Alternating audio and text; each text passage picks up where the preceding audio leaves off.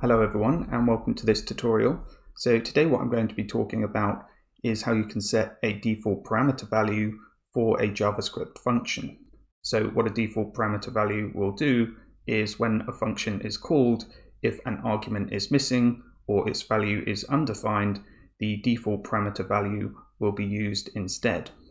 So in this create user function, there are two parameters, username and nickname, and I haven't assigned a default value to either of these two parameters. And what the function is doing is interpolating whatever the value of username and nickname is when the function is called into a string using a template literal.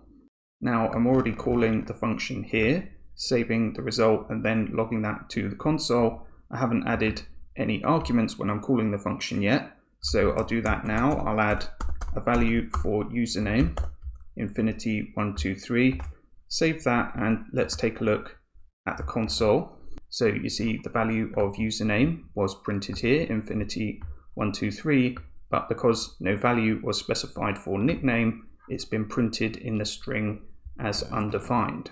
So if this string is being printed to the page for the user to see, you wouldn't want the value undefined appearing at the end. So one solution to this is to set a default parameter value for the nickname parameter.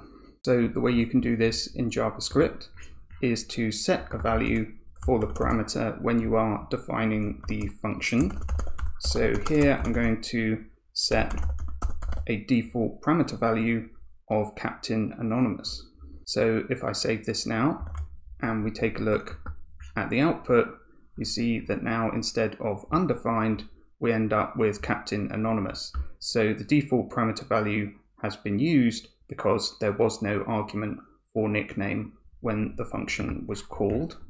But if a value is specified when calling the function, then the default parameter value is ignored and the argument that is entered is used instead. So a default parameter value is only used when an argument is not specified when a function is called, or when that value is set to undefined. So sometimes you might actually want to use undefined when the default parameter value is not the last parameter in the function, because if you were to say now nickname is first, if you were to just leave the first argument empty, that wouldn't work. So you have to put some kind of value in there. So you can put undefined in there and Captain Anonymous will be used to print the string now. So a default parameter value is useful if you want a function to run successfully in the absence of one or more parameter values being specified when the function is being called. So in this function, there was a problem.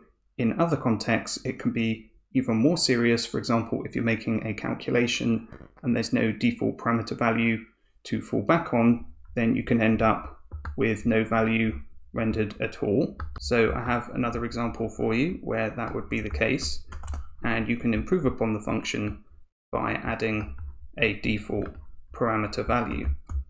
So what we have here is a tip calculator. It takes the total sum and the percentage tip that you want to calculate, and then it's going to return the amount that you should pay, total including the tip.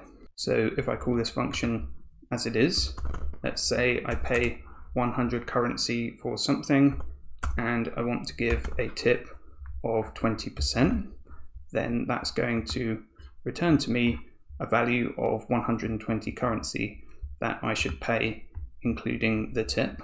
But the way it's set up at the moment, if I exclude the tip value, then it's returning not a number. So the calculation hasn't worked because I didn't add in a tip percentage. So in most countries, there's a standard tipping percentage.